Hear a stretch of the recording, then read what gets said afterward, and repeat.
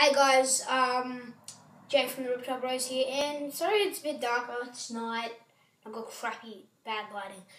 Basically, there's this stuff called Woombaroo Reptile Supplement. Can you get a close up there? Yeah, I can.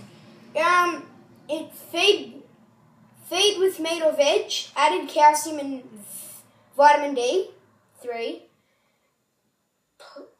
palatable and easy to use. Serving suggestion, veg mix. And it's 250 grams. Okay, Woombaroo Reptile Supplement behaves. I'm going to just read back of that. Probably can't, to be honest.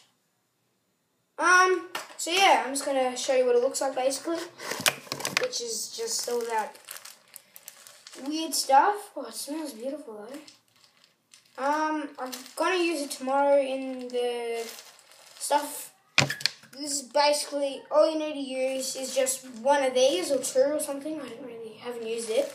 So you just, one scoop, food, you mix it, add water, keep doing that, and yeah, I think that's all you need to do.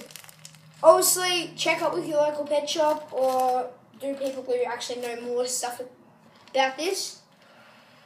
It smells like fish food. Like, it really does. For some very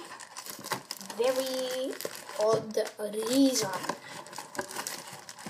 Also guys, if you want to know heaps about blue tongues, I'll show you a book to get. That is very good, to be honest. Very good. It's Keeping Blue Tongue Lizards by Grant Turner. It basically tells you everything you need to know and tells you good setups and tells you how to breed them. It's really good. Australian reptile keeper. Buy this, I think I only got it for like $20, but they'll be cheaper now because, you know, they're not new anymore. This bearded, by the same guy, there's bearded dragons, snakes. Yeah, obviously have my hat on. Yeah.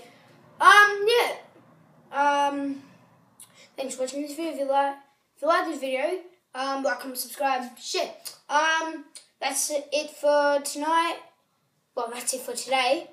And, yeah. Jay from the Reptile Bros, out. Peace!